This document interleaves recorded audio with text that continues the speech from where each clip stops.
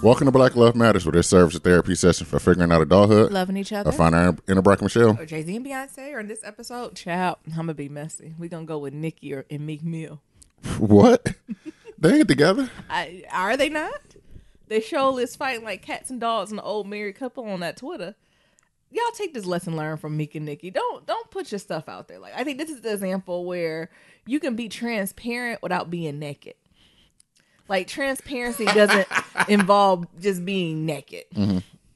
You can be very true to yourself and your fans, whatever it may be, without being completely naked. I think in this situation, Nicki and Meek Mills got naked. Oh. Honestly, I don't even know what they're bickering about. It shouldn't even be something. You could tell they really loved each other at one time, because if you didn't love someone, you wouldn't even do this. Then Meek come back with the shady one, let me go be with my pregnant girlfriend. What the hell he say something like that knowing Nicki trying? Don't do that to Meek. It was just messy. What's wrong with them now, Nero? They are on some petty shit. And then the thing is, I mean, they human, but it's just like, y'all make too much money. Y'all have way too much of exposure. Y'all have way too many endorsements on the line to do this. Like, no one's on their team and be like, you make too much money for this. And I know you're human. But, like, they need to create, like, inner social media where people can just post to celebrities. If less, they need, like, a Facebook. You know how Facebook was only for people who went to college? Mm-hmm. They need to do, like, that type of social media only for celebrities so they can just air this stuff out to them. Because them exposing this to us normals is not appropriate. What you think about that? I think celebrities don't like that. They, yeah. I think it's interesting. Yeah, these niggas, I don't know what the fuck they was doing. Because I have empathy for it, right? They're human. Everyone getting their feelings and emotions. But outside looking in, it's like, Nicki, you have like this deal with Fendi. Meek, you like freeing people from jail. I thought you were going to say slavery. Which, like, you know what I'm saying? He's doing this huge movement. And then for both of them, to the universe in which they collide. Beating on women. Who I beat on? I ain't beat on shit. Supporting your rapey ass brother. What? I said, God damn. Like, come on. I ain't got pearls and I'm clutching them. Yes. I'm just being silly though. But yeah, honestly, what Nicki and Meek are doing, y'all do it in the streets too. So. Sure do. Honestly, I gave them grace. They're forgiven. Who is you? I'm Nero. And I'm Nyambi. And this is episode 305, y'all. Hey, episode 305. Happy Monday. Happy Monday. Be sure to leave 1, 2, 3, 4, 5-star rating review on Apple Podcasts and on Stitcher. And follow us on all forms of social media at Black Loves That Matters. That's Black with no K. What's going on with you? Hey, y'all. Sorry. I promise y'all we're going to get a consistent cadence. The goal is for 2 days a week, but I'm sure I will let Nero explain what's going on for the delay. But know that we will get on a consistent cadence. The goal is for Mondays and Thursdays. I know we haven't even made it official on our social media. I'm trying to get like a month straight now, so it feels good. But thank y'all for hanging in there. We still ain't done unpacking. Nope. So hopefully as y'all listen to the podcast, we only got a fourth of our apartment left. So what we did yesterday, Sunday, was literally power houred after we recorded the podcast. And I had the Macy's app open, the Amazon app, and the Target app. And what I did was whenever we say we needed something, you know when you be like, you need something, you be bullshitting. Talking about, yeah, we need this shelf. And then it'd be year 2. Did we ever get that shelf? Nope. Like, I'm literally putting orders for shit as we say we need it. We also probably need the Wayfair app, too. What's Wayfair? Oh, that furniture place? Mm-hmm. Yeah, I figure we're going to use Wayfair and stuff when we get, like, we need to get a new headboard and all that type of stuff. But I'm just talking about... Because they got decor and shit, too. I'm just... Nero, this is what he's doing. He's jumping. I'm just talking about the necessities we need to get rid of all boxes. So I'm talking about more organizational. Everything has a home. Everything has a place. Nero was talking about, can we get this nice throw rug? And we do need that. But before we buy a throw rug, we have to make sure we have somewhere for our Cheerios to go. Because we no longer put cereal on top of the refrigerators, because the top of the refrigerator is not a shelf. That's some white people shit. What? What you mean? The refrigerator is an additional shelf. The refrigerator, the top of the... Yes. Listen, you Negroes. All... As far as my voice can be heard, Nyambi is making a nigga truth right now. The top of the refrigerator is not a shelf. Says who? Me. The top of a refrigerator, honestly, it gets too hot. So anything you put on there is going to be bad. That is not a shelf. Niggas, go look in your kitchen right now. If you have something on top of your fridge, you need to get better storage because things aren't supposed to live there. Maybe a plant. Lies. But other than a plant, ain't supposed to be no shelf. Lies. Anywho, so we're still unpacking. I put all the cereal up there. No, what we can do is get some of those clear Etso. Is that what they call? Is that brand called? Yeah. Or is it a word? You know what I'm talking about? The Etso with the airtight. Mm-hmm. Good grips. Oh, is that what that is? Mm-hmm. Good grips Etso. You know, you hit the button, it's airtight. Mm-hmm. You should put your cereal in that. And if you just go directly online, it's a little bit more expensive. But if you just go to Marshall's weekly, eventually you'll be able to get a whole set of it too if you're more on a budget. But that's where your cereal belongs. That's where your nuts belong. That's where your granola belongs. Like, that's where those things belong. So not only are they airtight and protected, but they last longer. You're welcome. Wisdom from Nyambi. It's worth the investment.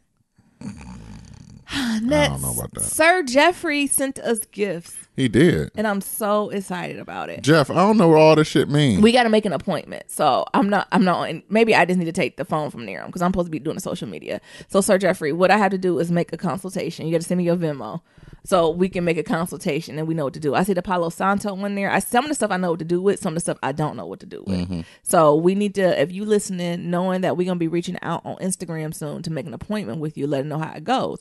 And then maybe what we can do is after we have our consultation, maybe all three of us could do the podcast together to talk about what this naturopathic medicine was and what it worked for and what we were doing. Am I saying that right? I think so. Isn't that, what is it called when black people we use herbs? Oh, don't say we. No. Bohane. No, that is not Bohane. But it's like, because the Indian folks call it. What is it? It starts with an A. Aviar. No, I ain't about to start lying. But it's a certain type of medicine and healing, right? That comes from black people and the earth and it's more naturopath. So we'll let y'all know how it go. But we're so grateful for the gift, Sir Jeffrey. It's just been a minute because we've been unpacking. We got boxes everywhere. We literally have it sitting on our island in a bag. That's we have to connect with him to see what we need to do, how we need to do it, and when we need to do it. Right? Because I'm scared. Do I mix? You scared? I might mix all this shit up together. No, you don't do that. You don't mix it all together, and you don't take these thick ass servings because I know about that. Mix it together, put it in some Kool-Aid. Maybe some of it will require some tea making. Oh, but Niram been in the midst of a concoction over here. That Lord knows what happened. But Sir Jeffrey, look for us reaching out to you sometime this week. It'll probably be a little bit later this week. We'll reach out to you and we'll find a time that works for you so we can connect. But with longer terms, and maybe coming to the podcast too, right? Mm-hmm. Anyway, what else is on Nyambi check-in? Work is work. I'm just busy. It's finally balancing. But you know how whenever you make one win, most shit keep coming down the pipeline? Mm-hmm. Yeah, that's how I'm feeling. But nothing to complain about. One thing I say in Silicon Valley, I can't complain about my work. It's a difference, right? I think at my previous jobs, I used to be stressed. But in Silicon Valley, it's not stress, it's pressure. And the difference between the stress and pressure at work is that we have actually the resources and the means to solve the things we're looking to do. I think the only thing is Silicon Valley, we just move 1,000 miles an hour. Yeah. We already not ahead. We're not the ones creating the future. And I'm not saying that to move at a fast pace, but sometimes I'm like, is there a reason we want this done in 48 hours and not next week? I feel like every deadline or every email I get has in what are those called? Parentheses or brackets. In brackets. A response needed by EOD. Response needed in 48 hours. Where I feel like in my previous, be it bot store or higher ed, I feel like you at least get a week or two to respond to any fucking email or any request needs at least 2-week notice. In Silicon Valley, they will send you an email at 10 a.m. and be like, I need a response at 2. I'm like, how do you know I'm even at my desk? Right. What if I got the bubble guts? What are you talking about? What if I'm OOO? They don't give a fuck. And I would say that is the difference that I'm because I think I'm a little bit more casual. Mm-hmm. And not that I don't respond. And meanwhile, casual, I respond to emails in 24 to 48 hours. But sometimes I think what's irking me in Silicon Valley, niggas really literally be responding to emails in 3 minutes. I would say 2 seconds. And I'm like, God damn it, did y'all even read the email? And maybe that's a me thing. Well, my team, they don't even send emails no more. Everything go on Slack. What's Slack for folks? Slack is a online messenger for businesses and things of that sort. Oh, it's like Google Hangout, or I almost said Apple. Almost said Apple Messenger. What's it called? Yeah. What's the old iMessage or BBM? No, what's the real old? Would be in the chat rooms. AIM. Yeah, I almost said AIM. It's kind of like that. It's an instant messenger for companies. Yeah. So people put their full ass emails in there. Oh my God. Because it's an instant messenger, more or less. If I'm thinking about the pros and cons of working in Silicon Valley, that is one of the cons. Like, although you get, compared to my other jobs, complete autonomy, like working from wherever I want to work at, coming and going as I please, like that's there. But with that expectation, it's like almost a 24-hour on. That's expected but not expected. It's really strange. Like, people are like, oh yeah, disconnect, no problem, no response needed. It was like, what a fucking responded in 3 minutes. What you mean ain't no response? Lying ass. Because even as a manager, I try not to send, because sometimes I like work online later because I'm in meetings from like 9 to 3 and I just don't got nothing to give from 4 to 6. So I just come home and lay on my couch and make dinner, and then from like 6 to 8 or like 8 to 9, I'll go through and respond to the emails that came through the day. But even when I do that, I don't respond in that moment. I put like it for it to be sent out the next day, because my company uses Gmail, so like I can do like a delayed send, like, so I don't get my direct reports thinking they have to respond when I send an email at 10 p.m. at night. Right. But people don't give a fuck. No. My boss, like I told you, my boss would just be up and just send a Slack message. What time is, what's the latest and the strangest Slack message you got? I think the one I just got recently was like, hey, this is weird, but the video that you just edit, it like when it's on autoplay, like it just cuts off my name. Like, can you add 3 seconds to the video, to the start of the video? Yeah. I was like, what? At what time? That's the thing. At what time? Fucking 2:59 a.m. I think it'd be more the times. It's not even a request, right? Because request is work. I am here to work. I get a check. I get PTO. I get health insurance. Cool. And I'm like, but it's like at 2 and I'm like, it's only calls and messages I get is when people be dying.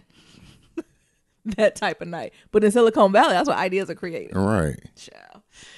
What else is going on with me? I know this stuff with Gayle King, y'all. Nirma Nayami, did we just miss that news cycle? Do we got to address it? I hope not. Like, I see multiple sides of this story. Like, I feel like I want to peel each part apart of it. Did Gayle have to ask that tacky ass question? No. Is Gayle a journalist and supposed to ask tacky ass questions? Yes. Do Gayle and Oprah hate black men? No, you dramatic niggas. Was Snoop Dogg wrong for calling her? What did he call Gayle? A snag-a-tooth wench? What did he call her? Was he wrong for that? Yes. Yes.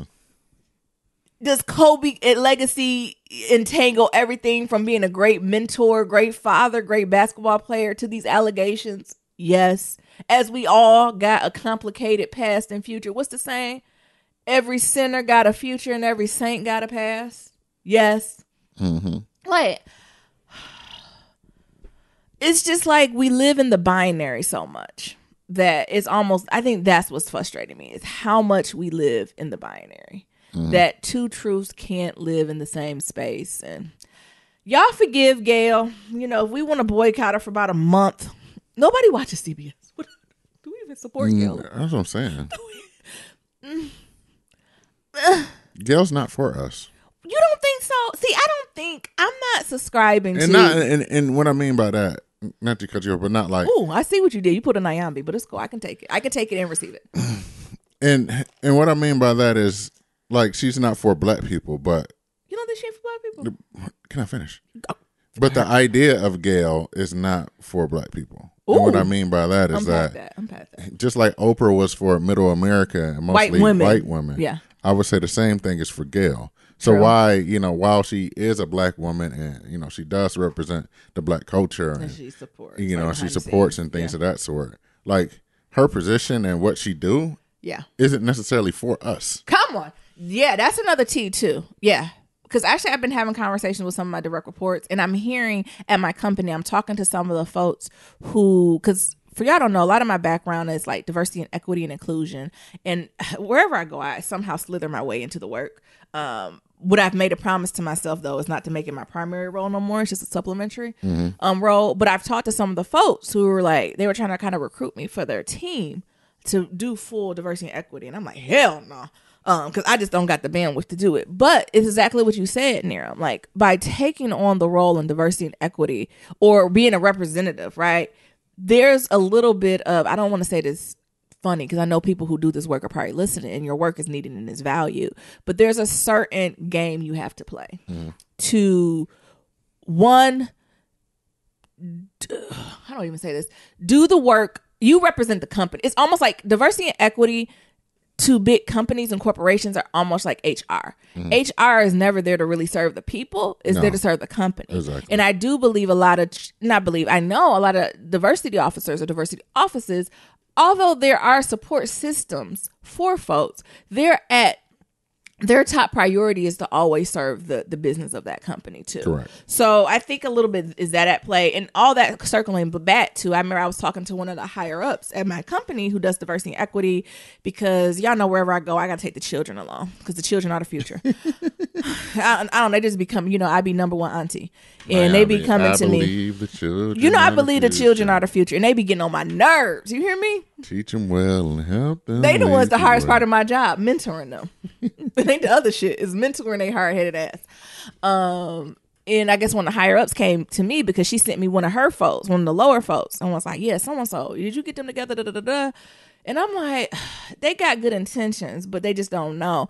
And what the higher up told me, she was like, see, what you youngest, and I think she was trying to school me too, what you youngest don't know is, I don't know why you think you came to this company thinking you was going to be no activist. If you wanted to be an activist, you should take your ass on the front line, not work in this company.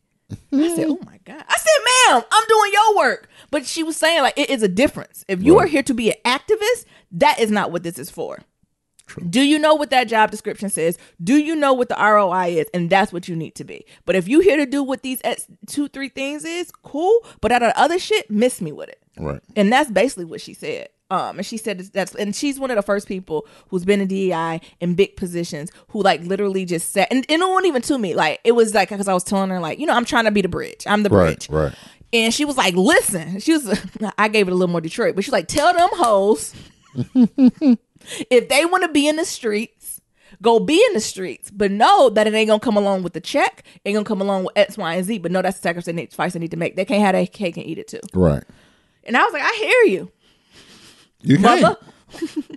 And I'm sure other folks hear me. I'm not only in middle management in my career, but I feel like I'm in middle management in my life.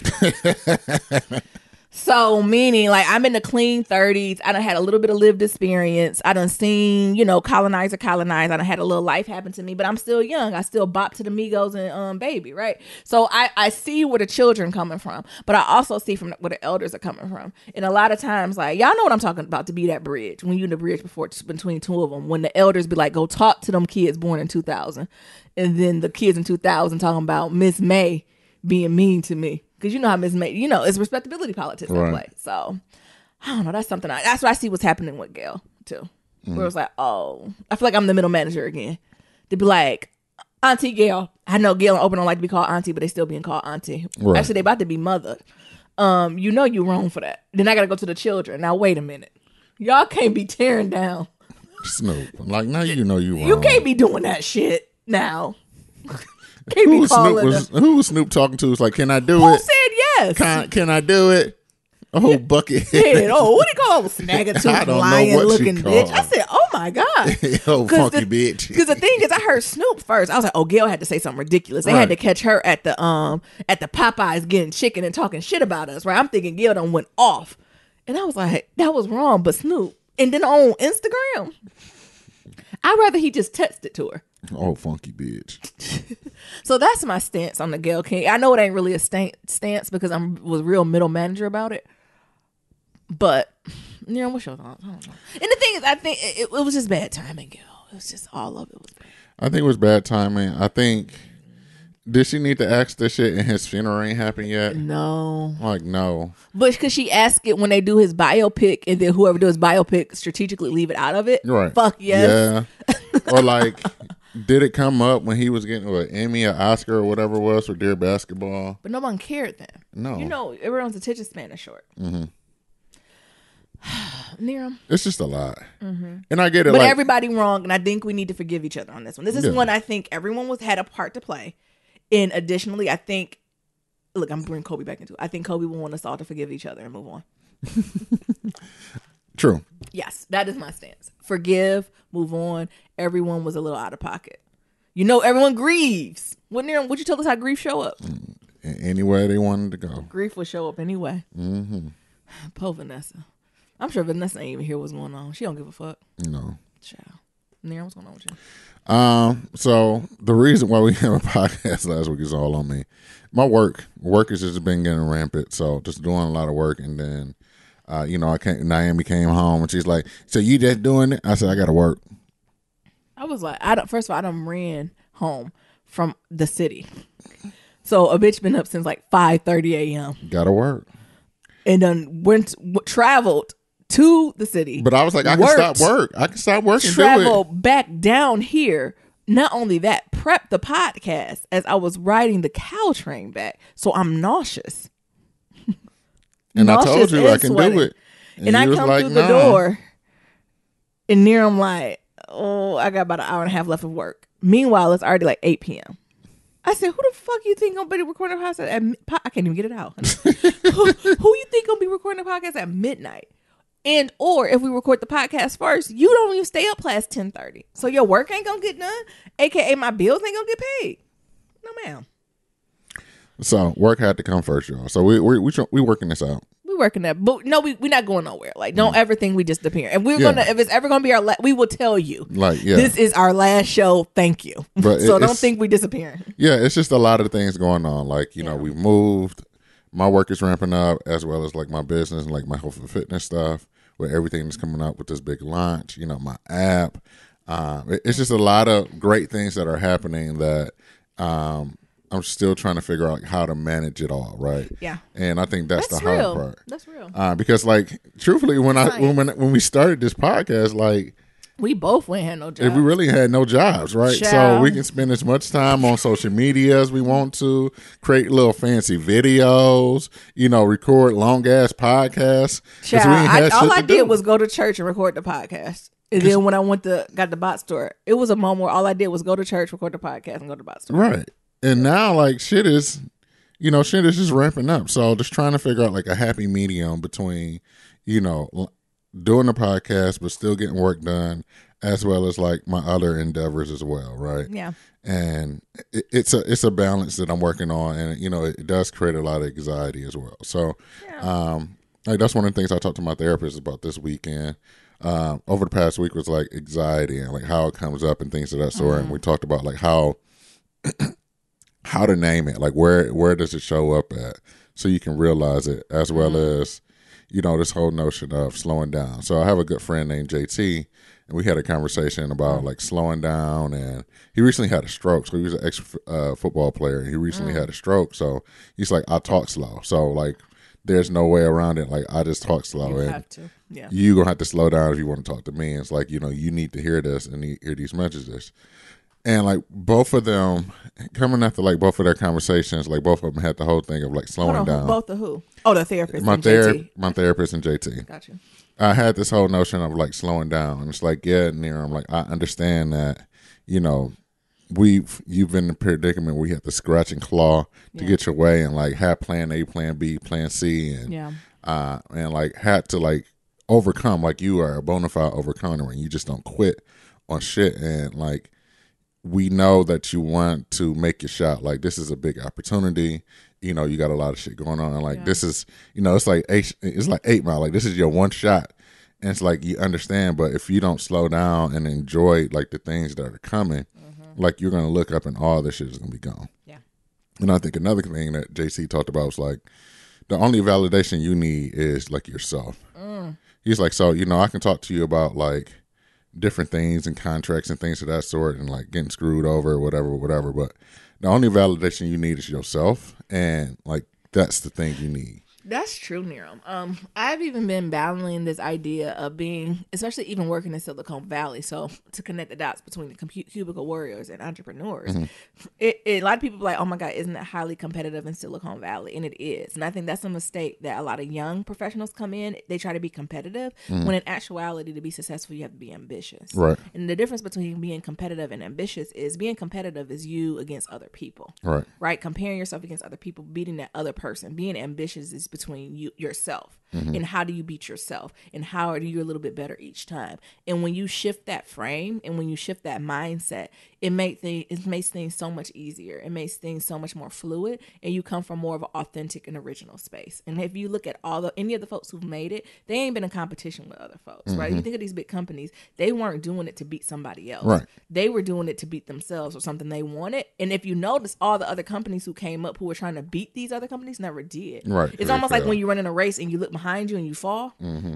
That's what it feels like. But that is something that definitely comes with age and maturity. Like when people are like, oh, I'm so competitive, I'm like, I'm not competitive at all. But what I am is super ambitious. I really don't give a fuck if you beat me at Monopoly. but I need to beat myself when it comes to this retirement account next year. Right. Child, I need to put more than I did last year. That's the competition. Like that's the ambition. Like, it's just a difference in mindset. And I think me and Nia always used to laugh. And I think this is what's like the foreshadow when we be like, I don't like to play games because I win at life. Yeah. So that was us being, young and arrogant, but it kind of manifested that way, right? Yeah. That was an unrefined way of saying, I'm not competitive, I'm ambitious. It's a difference.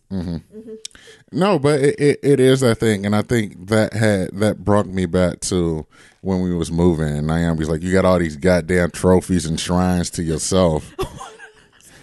And I was like, if I go before you, I want you to read down every accomplishment that I've accomplished. Nero got all these shrines. I don't even think I got, y'all, I don't got nothing but my diplomas. You don't know what else I done participated in the last 30 plus years. All I got is two pieces of paper. 3, if you include high school. Only got 3 pieces of paper to validate I have accomplished a degree. Everything else, you have no idea what I've been in. Meanwhile, I got trophies. Nero got all types of trophies and placards. I said, what the fuck is this? Hey, I just participate in a lot of shit. But like, it's those things of like validation, right? Like you get these trophies and shit because like that's real, it's somebody else telling you like, yeah, you did a good job versus the validation you need for yourself. I know I did a good job. And like being like, I know I did a good job regardless of these things. So like that's the conversation I've been having with my therapist because he's like, well, like what happens when you get these things? And it's like, I just feel empty. And I was like, empty is not the word. I guess so. Like I just don't feel nothing. Like, oh, I got it. Cool. But like you don't like feel proud or anything like that. So most of the time I just feel sad because the journey is done. So, just talking about that and like practicing self-compassion is another thing that I'm working on to just really trying to digest as well. It's like, how do you provide compassion to yourself when you've been brought up where compassion was never taught to you or provided to you? Yeah, or they don't know what it looked like themselves. Right. Yeah. So like, what does self-compassion look like? And like how in a world where like we provide compassion to like everybody else, like, and I'm just saying like broadly, like Black Lives Matters, the Me Too movement, the dolphins, the whales, the, LGBTQ issues and everything like that. Like we've got to provide all this compassion for like these other populations and underserved communities that sometimes we just forget to just provide compassion to the person in the mirror. Yeah. It's not like a Black Self-Care Matters movement. True. I agree. And so, those are some of the things that's going on. The other thing is that we had a little cool date night the other night. We had some Kool-Aid. I hadn't had Kool-Aid in a long time. Shout out to Black History Month. Nirma and Nyambi is slacking this Black History Month. Usually we really try to go all out. Maybe we'll try to head to the museum or something. But we've been, I guess slacking out the word. We're doing the best we can. But we always try to like do a date or dinner night. We had to look for a Black business in the South Bay, which is hard. Usually you can go to Oakland. Nira, what is your thing with going to Oakland? Oakland is far as hell. Oakland is not far. It's literally like 30 like we or 40 live miles. in the South Bay. Like, have you tried to drive to Oakland during do business hours? Oh no, I'm not doing that. Hell no. You want to talk about you want to drive to Oakland on a Friday at 6 p.m. We ain't gonna get there until midnight. No. You hate Oakland. I don't hate Oakland. But the times you want to go at Friday at 5. I said, let's go to Oakland. It's Black History Month. Like, we ain't really been participating. We haven't been in the literature like we should. Like, let's at least go support a Black business. Let's go support a Black restaurant. I said, I can go Saturday at noon. I said, what? And Oakland ain't even open. You know how we do. You show up to the place, they be like, we still cooking. You're like, what? You should have came yesterday. Yeah, we still putting the ribs on the grill. What? It's like my uncle. It'll be ready in 2 hours. The fuck I'm supposed to do for 2 hours? go sit at Mirror Lake. But we found this spot. We had Kool-Aid. They had red and purple Kool-Aid, and it was amazing. I think it's strawberry and grape. No, it was cherry and grape. They actually had some good chicken wings. You said was it catfish or was it? You said it wasn't seasoned as good. No, they needed a little bit more salt in their batter. Yeah, like isn't the purpose? Child, I need to be slowing down anyway. All this inflammation, but but ain't the purpose of having like fish? Like I do miss that sometimes out here. It's like y'all missing the salt. Like it's supposed to be salt on the seafood. Like it does miss that sometimes. Yeah, it was missing. It was good. It was fresh. Yeah. But it was just missing a tad bit of salt. And as my father say, overpriced. My father almost refuses to go to soul food restaurants. Like he complains the entire time. I am not eating green. I'm not eating $30 greens. My father, like to the point where I can't take him to it. Like I cannot. He be like macaroni and cheese, $8. Oh, I'll make a whole pan. I gotta make a whole pan for $8. And it just ruins the experience. Or they'll do like the chicken wing deal. It'll be like 3 or 4 chicken wings for like $15, $20. What? I could buy a bag of chicken wings. I can buy a bag of chickens. Like, eat the damn chicken wings. You just be ruin your whole experience. Eat a bag of chicken drumettes. That's why if he come, he asks for any type of soul food. Either I gotta make it, or I'm like, we'll go to Popeyes because I cannot take him to a soul food restaurant. No, because I used to take him back home. We did it back home, and we did it in like white ass New England. He'd just be like, lima beans, $5. You know how many bags of lima beans I can buy for pounds? At least 10 pounds of lima beans. But the food was good. Yeah. Some needed a little bit more salt. But you could, honestly, as long as it's fresh, I can add salt to a plate. Right. So it was really good. Other than that, you want to head to some pillow talk? Yeah, let's do some pillow talk. Jesus. Should we start with the bullshit of the presidential election primaries and debates? Sure. After you. Ladies first. Trash. I think that's just my reoccurring thing with this whole thing. Like, should we start at the primaries? Well, by now... Has the New Hampshire one happened? Probably. Is New Hampshire one Monday? I'm not sure. It doesn't matter. See. It's this week. I know. It doesn't matter because I'm not even talking about it. It doesn't matter. Okay. Let's talk about Iowa.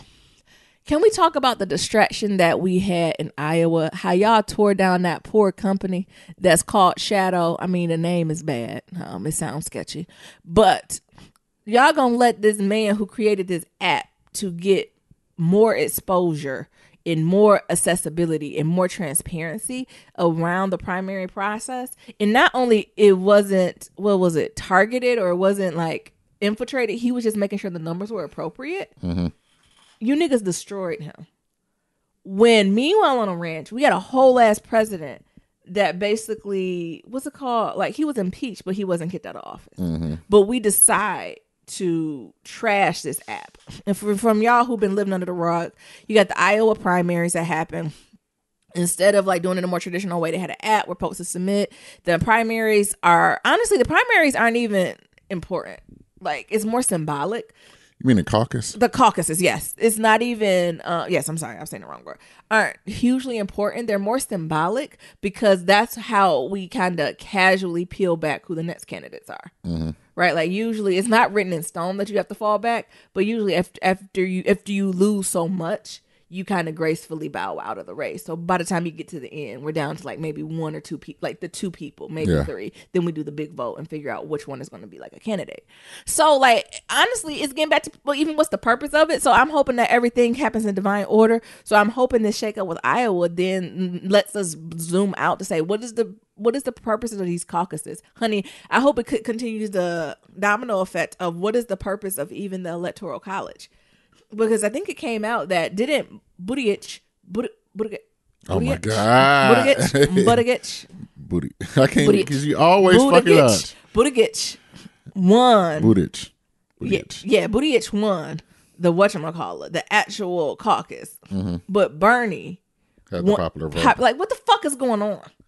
Like, that type of shit has to stop. And hopefully more and more examples of this, that we have like radical change in our electoral election process and season. But overall, it's just trash. And I think even I'm kind of talking about 2 things at once. So I'm talking about like these caucuses, like scapegoating, how they did that man on the app. Like y'all fucking destroyed that man's life. It was unnecessary. Then on the flip side, this impeachment stuff, like y'all niggas manifested that Donald Trump was gonna get away from it. Yeah.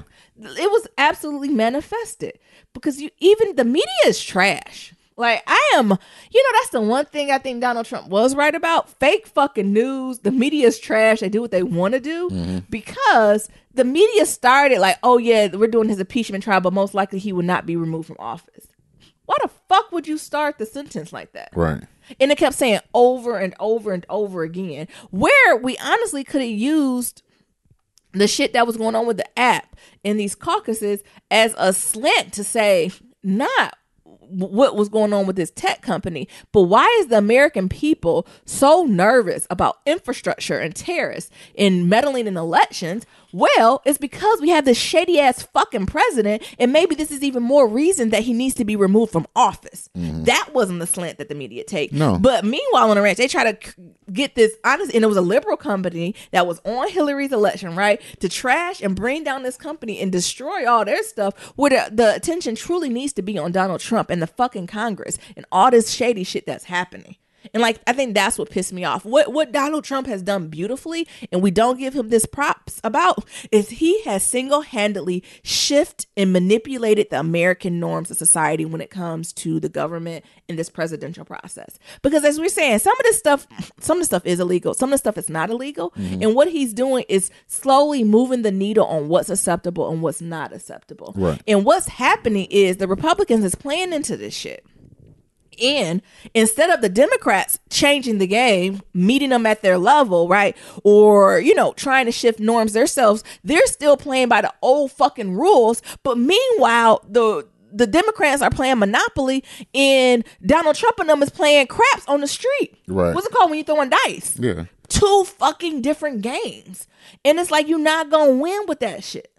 Like, and I know, respect to the Obamas and Michelle and them, and they go low and we go high, but we might need to hire a hitter. I agree. Like, it is just, we are not speaking the same language, and it's not fucking working. And like, that's what even worries me about these bitch ass debates. I'm sick of Lizzie and Biden and Bernie and all them white people up there fighting amongst each other. Like, I'm sick of that shit. Yeah. Like, y'all need to go ham on President Trump. We need to do something revolutionarily different. Like, and what would it look like if they like, we ain't debating shit. We want to talk about how trash Trump is. Right. Like, can we just shake some shit up? We don't want to do our debates now. We want to do the debates with the president now. Like, what would it mean for them just to shake it up and just do something completely revolutionary with the age of social media? What does a clapback to Donald Trump look like? Right. Like, what? It just makes me so upset that it's like we're scared. It feels as if we're scared, or we're hiding behind these respectability politics. But by us hiding behind these respectability politics, millions of people's lives are being affected and changed. People are dying at these camps. People are like, they don't have jobs. They're being like racially profiled or discriminated. Black men are being killed in the street, all for the namesake of the window dressing of what the democracy is supposed to be in America. Right. And that's the piece that I'm honestly upset with all parties across the board. I get it. Am I too much? Did I get too No. worked up? And then they got, the AOCs and all them. That's fine. You stop playing by the fucking rules. Who gonna get in there and like, who is the Democratic Donald Trump? You're going to get in his ass. Who is going to get in everyone's ass though? Because Donald Trump, I would argue, has gotten in everyone's ass. He's like, I dare you to do this shit. Anybody that's not against anybody that's against his agenda, he goes at them. He goes at them relentlessly. Period. Ain't no working together. Ain't none of that shit. No, it ain't working together. It's working for me. Right. And of course, that's not the type of government society we want. But we need to do what we need to do to get back power. Because the way they tapping around this motherfucker, that motherfucker's gonna be riding down Pennsylvania Boulevard in the next year. Yeah. Because it's fucked up. I think this is the most fucked up thing. And maybe we needed this Donald Trump to change the system. That's because true. all these old ways is just not working. Yeah, and I almost want to say all them folks up there can go have a seat. Lizzie can have a seat. Bernie, Buttigieg, that woman from Hawaii, that woman who in the army, she always got her army's own gear on. That black man, I like Tom. I mean, everyone maybe can have a seat. Mm-hmm. And maybe we need some different shit up there. Because also they've been in there for a while. And the other thing is, none of them are polarizing enough. No, that's what I said. I need someone polarizing to be like the president. I need a Kanye before this happened, before Jesus. Never mind. To be like, Donald Trump hates black people. Like, just to say things just very explicit. And not only to the camera, but to Donald Trump. Right. To be like, you absolutely hate people. And like, I mean, even if we go to the State of Union that Donald Trump executive produced, like, it was a great reality show. Who the fuck was he to give Rush Limbaugh the fucking Medal of Freedom? Get the fuck. You know my black ass to do? I'm giving Louis Farrakhan. What the fuck? Right. What the fuck? Yeah. What the fuck was that? Who does it have to get passed through to get the Medal of Freedom? That you cannot, Mabel, you quiet too now. You cannot tell me Nancy didn't know Rush Limbaugh was getting the Medal of Freedom. Who was that vetted through? Like, Nobody. someone has to write Rush Limbaugh on the medal name. And someone's gonna be like, so we giving it to him? And then here come the whites where he died of cancer. So what? Now I'm Gayle King. So what? And Let's talk about this racist shit you done did. Homophobic, Right. xenophobic, all the phobics. Like, just the whole comedy of it all. And I think the other thing is that when it's all said and done, the GOP is just standing firm like fucking fire hydrants. They are not fucking moving. They are only one who moved was Mitt. And Mitt brought the Lord into Mitt said, the Lord said, Mitt said, I gotta meet my maker, honey. And when I go to my maker, he gonna be like, did you do what you supposed to do? You know, Mick Mormon, honey, they don't play. They don't play. And he said, me and my maker ain't gonna be in line. And honestly, I don't care if he was just doing that to gas us. I'm just glad he fucking did it. Right. But he was the only one who crossed the party line. Yeah. And we only needed one more person. One more person. Yeah. Where's McCain when you needed him? Right. I bet McCain wanted to rise up from the earth and just stomp through. I say no. But it's just, and all that stuff did nothing but get Middle America, the MAGA supporters, riled up Yeah. and ready to go. It's fucked up. And I've just had points where I'm just looking like, what are we gonna do here? Who you think gonna win it? Who you think it's gonna be, Lizzie, Biden, or Bernie? Honestly, can we just get to there? Can we just have everyone else have a seat? Yeah, it's either gonna be it's Lizzie, Biden. Don't you say Buttigieg. No, It ain't gonna be Lizzie, Buttigieg. Biden, Yang Gang. But did you shut the hell up? Did you say Yang Gang? Yeah. No. I don't know if he's. Have you heard him talk about any politics? I don't know, but only reason I say that is because out here in Silicon Valley, they love Yang Gang guys. They love Yang. Everybody at work be talking about him. Are You they be seeing Asian? signs. Are they Asian? Some are Indian, some are Asian. Near him, Indian is Asian. Oh. Okay. We're gonna get a map. We're gonna get a map. So out. like they always talking about so Yang Gang might win Silicon What Valley. yeah, that is a big vote. That's a lot of money too. Okay, Yang Gang. Honestly, great. He'll be better president than Donald Trump. I'm cool with that. But could he beat Donald? Like, what is Donald Trump? When Donald Trump get up there talking crazy to Yang, I need him not to keep talking about $1,000. Like, I need him to pull another card. I'm not against him. If he become the final person, I'm voting for his ass. I'm Yang Gang too. But is he going to have something more than $1,000? Is Bloomberg In Asians being smart. I'm sorry, is Bloomberg Democratic or Republican? Honestly, I don't care. Because his ass is running and I see his commercials and I don't even know I ain't sitting his ass in no debate, no nothing. I don't know what the hell he is. I think Bloomberg might be rubbing the opposition. He might be Republican. I'm trying to figure out is he Republican or He's Republican. He is. Can I vote for Bloomberg? Look, Nero. No, we Republican. Is that the plan, y'all? Do all the blacks we transition to Republican and get behind Mike Bloomberg? I would rather Mike Bloomberg be president than Donald Trump. And don't get me wrong, Mikey is problematic, but he's not to the level problematic as Donald Trump. His ass be having them commercials with Obama. I work with Obama. Y'all know y'all like Obama. It doesn't mean I do. You like Obama? I'm like Cat Williams. Remember he watching them late night commercial? I do like Obama. Well, guess what? I worked with him. And no, you notice Obama ain't have him pull him. Because, he could easily have them pulled. Obama said, let him run, honey. You like Obama? Look at us shaking hands. Yes, I do. Look at him smiling with me. Guess what? I shook his hand. This me. That's all it takes. Cool. You shook his hand? You got Cool. my vote. You took my vote. Shit. But I don't know. What are y'all thinking of the this our government now? It's about to be a hard, rough month until election. This is gonna take us through the holidays, ain't it? Yes. Jesus. Can I just vote now? Because I'm just voting straight party. So that's the only thing I'm looking for. Exactly. Oh my goodness. What else you want to talk about, Nero? We can talk about this sorry ass Power episode. So by now, if y'all haven't seen it, spoiler alert, niggas. Power in this last fucking episode in this series finale.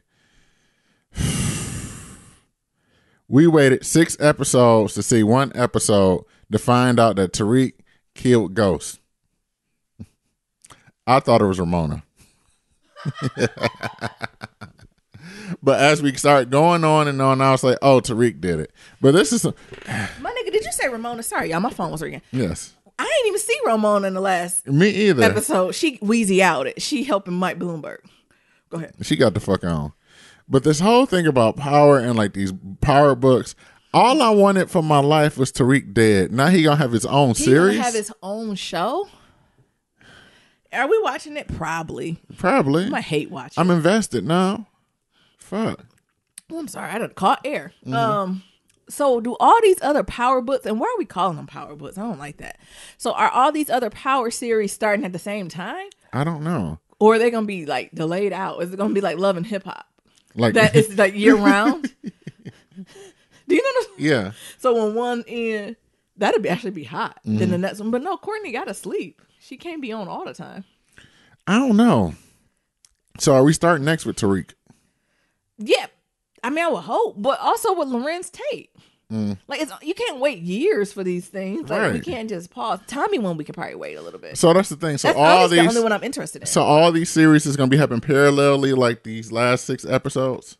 I think they're all going to be having parallel, except the one for the Tariq. There's going to be parallel, but it looks like the one with Tariq is in it. It's like half of the show. It's like flash forwards and flashbacks. So it looks like they're doing.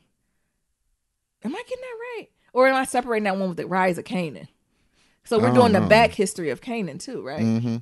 So I would imagine maybe that's separate then. So maybe Tariq has his own thing. The Rise of Canaan is kind of the prequel. Then you have the Tommy one. Then you have Lorenz Tate. Did I do them all right? I think so. I don't know. And then you got a Tasha one. Don't Tasha get one? Tasha's the one with Tariq. So I imagine they're in the same universe, right? So I imagine while she's serving jail time, just like they mirrored them at the end, that she was going to jail, he was going to college. So I see those time periods, like their experience is supposed to be mirrored towards each other. So she's like playing Cookie Lion. She playing Cookie? Yeah, so she gonna come out like Cookie. Because you see the outfit they put her in. And that's what she gonna come out in 10 years. Oh shit! What? There's so many plot. I don't even know where to start, but so many plot holes. I hate that we had to wait 6 damn episodes to For get that. here. This could have been like 2 or 3. It didn't Like- have to be 6. Why do we have to see everybody's point of view? We could have actually ended this by the holiday. I didn't need. We could have emulated pies. We didn't Yeah. need We no didn't need to pies. know any of that. Tommy episode was good. Yeah. So keep Tommy's. Who else we had an episode of? Dre. We ain't need his really. We didn't really need Dre's. Like we didn't care about. I like Lorenz Tate. We didn't care about his baby mama or that hollering ass baby. Yeah. So you could have got rid of Pies and Dre and kept Lorenz Tate, Tommy Tommy in the final. in the final. I agree. How did that white man get his job back? Is it just because white gone white? Yes, because he a white man and privilege always going to keep him afloat. God damn. I said, how did he turn around from that? Poor Tasha. Courtney, can we watch that after show? And I've been saying, I don't know if Courtney like black women because Tasha been going through it. And she was like, no, I did that on purpose. I'm like, Courtney, I don't think I need. Listen, Tyler Perry. I mean, Courtney Kemp. I want to be like, Because listen, Tyler. Nyambi was like, "Oh, Tasha, Courtney Courtney. Kemp hate black women. Why Tasha always going through it?" Not only going through it, but also it's a little stupid too. Like she's so smart, but so stupid at the same time. Like it was even hard for me to hold Tasha. Like, cause some of the moves she made was real smooth and real like clever, and then other moves, I'm like, Tasha, like the move when she was trying to cover up that man, like. this? You ain't even think that out. Yeah. You literally, it just popped in your head and you made a phone call. Yeah, I'm gonna go fuck him and put the gun in there and call the police. Yeah, and be there. And you know that nigga a hood nigga, so what he go do? Gonna snitch? Not even snitch. This nigga's like, I want to go get a Red Bull. Yeah. Oh, to get his cover story? Yeah, you always have an alibi. You be somewhere, and you're in New York, you always go somewhere when you got camera showing. Mm-hmm. So he didn't even trust her to begin with. Yeah. I don't know why they just didn't let the Dre storyline kill them out. Me too. I'd just been like, my word against yours. Right. He dead. Dre dead. He did it. You see, the white man was willing to go with it. Because that's because Tariq. You hear him, he was like, obviously Dre did it. Because Tariq was like, I seen you there with a gun. What was he doing there? I don't know. That's what I'm saying. Like that was a plot hole too. That's what I said. What was like we see his ass with a gun. Like why was he there? And then why is that lady who be talking with her mouth closed with her IB? Why was she? People only got one time to hit me in my fucking eye. I'm leaving. I'm really not interested in that. Oh my god! Like even that. Like why shouldn't she be arrested? She done did some shady shit too. All of them have. And I was like, bitch, maybe you should just let this lying dogs lie. And they keep talking about for this the undercover guy. That nigga dead. Dre dead too. He dead, just dead. I gotta leave this poison. It's like Outsider, y'all. We start watching Outsider on HBO. Jesus, niggas just start. Should I not? I know not give it away. People who start dying, their whole family begin to die. God damn, what's happening? You know, I get to looking around. Yeah. Why everybody dying? But I'm gonna watch the other ones. I'm mad I'm not gonna hear It's a Big Rich World no more. Mm-hmm. I'm gonna miss that. What else was so inspiring to you? I mean, what's his name? Tariq, he acted well, but I hope he can go on a different note. He's mean dad. So, you know, as he grow and mature, maybe he'll be able to hit more notes. Like better. Yeah, because he's a kid. So he did great for a kid. But it's like, is he gonna be able to carry a whole series? Mm-hmm. I'm not sure if I want to watch Tariq for a whole series. For a whole 60 minutes, Tariq? Yeah. Jesus. To see his ass do Tariq shit? Just to do Tariq shit? Basically, we about to watch him do choke shit. Where he go to choke? Yeah. Like, it's about to be that whole season again? Mm-hmm. I don't know if I'm interested. And how the fuck this nigga get to go to college with no degree? No, that don't surprise me. The fuck? That's why I wasn't mad at them white people paying to get in. Y'all be surprised. It's just y'all po asses that ain't getting. Right. If you had the money, you'll pay to get into. Yeah. It's lots of people who just get into college because, like, with that white man, he said, I bought a whole ass library. What the fuck you mean like this? My friends can't come to this school. What the hell? And you see, he got in without a degree. Y'all, all those rules are made up. All these rules are made up. All the rules are made up. They are made up. So you get to do what you want to do. And honestly, I wasn't even that mad at it. Actually, I wouldn't mind seeing more about that white man with all this money who just be slithering through the hood. Right. What did he be doing? Who is more of his story? And why he got so much money to give? Ghost was petty, though, for not... Okay. This is a debate. You think Ghost was petty for not giving Tasha shit? No, first, Ghost was petty when he cussed out Tasha like Snoop Dogg cussed out Gail. He said, you old half-smart chicken head from the hood. I would have been fighting in the graveyard. You would have been tussling? We've been tussling in that graveyard. You better hope ain't no sights open. Why? We would have tussled up in that bitch. Stupid. Because we forget the history they have. Mm-hmm. No? Yeah. So, but do you think he was wrong? Should he have left her something? I don't know. I mean, the shady part was he left her mother, a year's worth of rent. Yeah. You don't think he should have left anything? That's bullshit. They had that prenup too? They had a prenup? Yes. She's stupid then. I want to sign shit. They had a prenup. With his drug dealing ass? Yes. I ain't prenupping shit. Oh, Tasha was down there. Because that's why he was like, because like, if it was about something like if she cheated or if she left or something like that, she wouldn't get shit. You niggas really feeling that way? I just think more of the history they've had together, how much they've held each other down. Don't get me wrong. I wasn't expecting her to get half or a third of his estate, but I thought he would give her some type of payout. Like the house, right? Like you can have the house, somewhere to live. And then he gave her nothing. He gave her nothing. I wouldn't have buried that. I would have unburied that nigga with my bare hands. That's why, ladies, don't be getting these prenups. Nah, I ain't getting shit. Now, unless you make the money, you get you one. But do you think he was right for that, Nira? I don't know, baby. No, I'm asking your damn opinion. And like outside of it. You know, if I was someone they was together, at least 10, 15 years? If I was a drug lord and I ain't really trust their hands too, hell yeah. You don't it's think he nothing. trusted her? Yeah. You That's why she don't. ain't get- That's why she ain't get shit. Oh my God. He ain't trust her. I couldn't. Oh, did I miss that? Yes. Why didn't he trust her?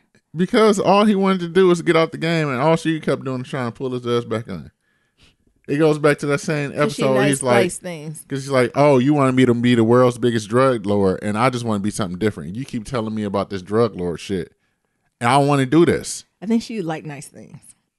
I don't want to do this drug lord shit. But I like Fendi. We can still get you Fendi. I think she should have just words mean things. So he's like, so since she want me to still be this drug lord Fuck shit, her. and she still want to sell fucking drugs, fuck her. Stop selling drugs. Stop selling drugs. That's what we're gonna name this episode. Stop selling drugs. Stop selling drugs. Stop selling drugs. I guess. I don't know. I just feel like Tasha. You want to be a drug lord? You want to fuck all these men? Cool. She literally fucked one man. 2. Who was the second one? That dude she tried to set up. Terry. Actually 3. They was already broken up. Actually 3. Who? The driver, Yes. Terry, Yeah. and then the other dude. Cute. First of all, she was divorced. What are you talking about? And he's like, I just want my kids to have nice things, a better life. I'm trying to get out this drug lord shit, and you keep over here selling fucking drugs. That's all you can do is cook books and sell drugs. Yeah, Ramona can be a better woman than you and mentor to these damn kids. Trying to teach them something different. Oh, Only thing you know how to do is funky accounting. Courtney Kim don't like black women. She says she loves black women. She's a black woman herself. You, And old 2-bit ass always too got big, always at the last word because that's her man. Too big to the end stayed true. Mm-hmm. And was like, He was I the ain't realest say, one. he said, I ain't telling on nobody. I'm just gonna be here. Have a good evening. He's the realest one. I don't know. Anything else near? How else did it end? What else was new? That was it. I don't know what happened to Yaz. I think her and Grandma still living together. Yeah. Even Grandma, now I want the Grandma backstory where she was like, you ain't getting no money. What we supposed to do? What we I said, supposed girl, to do? How we Grandma, supposed you to got do? a daycare then. Where are we supposed to live? Tariq better get that degree in 2 years. You better go overseas. How you gonna get a 4-year degree in 2 years? And this nigga had 3.5. Better go to HB. Never mind. He should have. He should have went to HBCU. He had a 4.0 Exactly. and graduated early. Mm-hmm. No shade, but shade. He go to a state school. They'll show him. Right. Go to a mid-tier state school. His ass fucking the fuck out. You thought choke was hard, nigga. You thought choke was hard. Go to a mid-tier state school that don't give a fuck about you.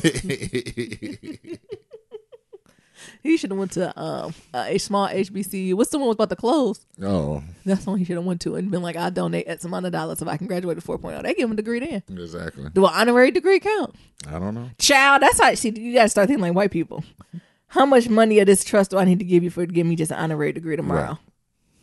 Right. You know, at graduation, you pronounce their ass on that stage. Right. He get a PhD. All it says graduate from 4-year degree with 3.5. Come on. All right. Anything else about power? No, that's it. All right, Niram, you want to touch a little bit on how couples therapy is going for us? So couples therapy is going pretty well. What are we doing now? We're setting up these business meetings for our relationship, as we like to call it. And we have like these 30-minute meetings that we do that we alternate, taking time on like who runs the meetings, and we talk about like certain things that's going on. So it's going into, I think it's going good. What you think? It is. It's a different concept.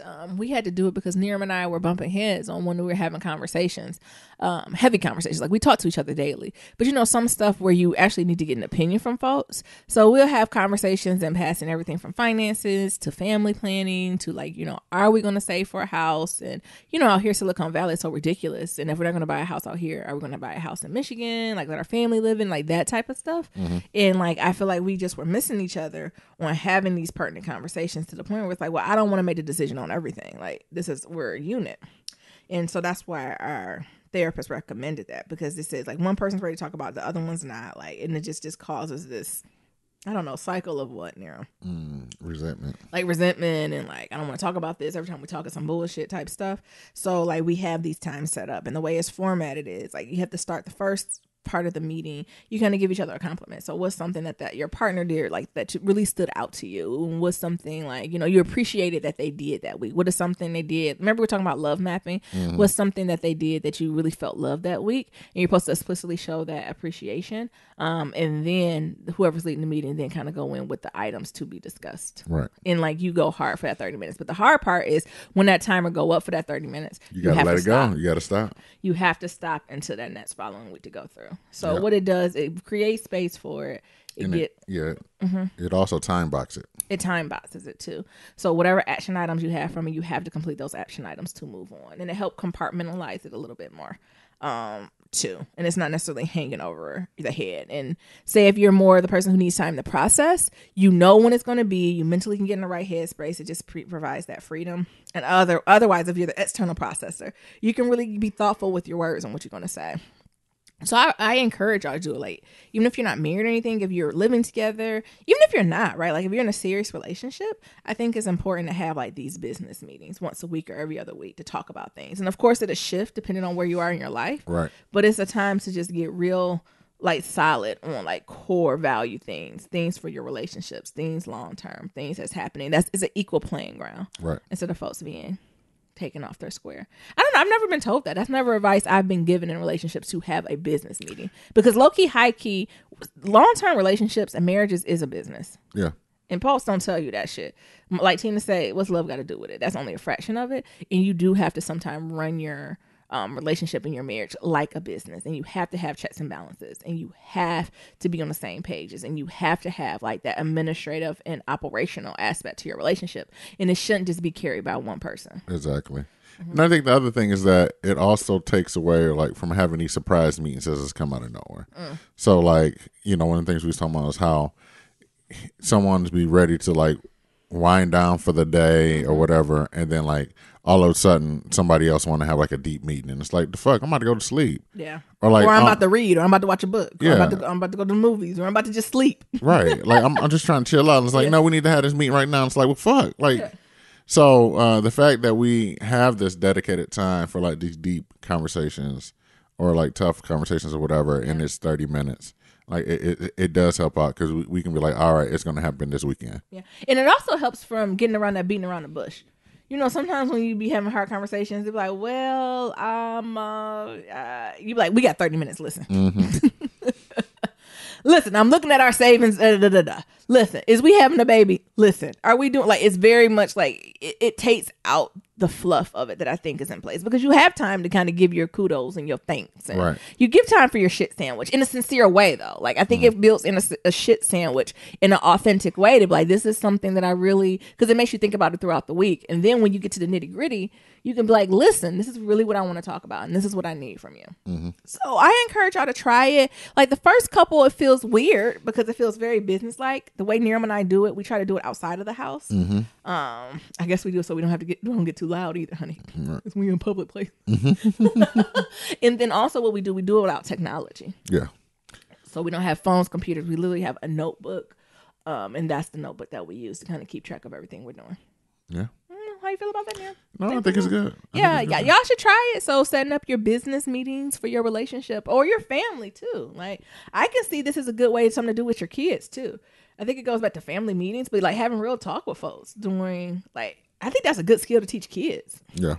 When it comes to like money or like just balancing the needs of the household, like I think that would be an amazing skill set to have. Could you imagine if you did this as a kid? No. And you had like meetings every 30 minutes as a family, and your parent asked you like, well, how much money have you saved, or how much is in your savings? Fuck you up. Right. How much? Well, what are some things you want to do? Well, how is school going? Like, that's the me when they be like, I've noticed in school you've been doing X, Y, and Z. Why is that? That would have threw me the fuck off. It would have. What? God damn. That would have threw me off my square. So how are we going to move towards that? Or if you're thinking about summer, so summer's coming up, what do you think you would like to do? Oh, my God. Oh, yeah. What's called Robert's Rule of Order. Shit. Point of order, Mom. I mean, you don't got to go that intense, but it's something about having them think thoughtfully about the things they want. Yeah. And, of course, as you're a parent, you help guide it and do all that. But giving them sense of autonomy is huge, because that's what these kids are lacking. No autonomy. The kids want to be. I've never another thing, Silicon Valley. I've never worked at a place when people want to be told what to do so bad. And they're so smart. They just want to be told what to do. Because they have no bandwidth for anything else. I'd be like, Jesus, y'all literally just want me to tell you what to do. Yes, tell me what to do. I actually hate that.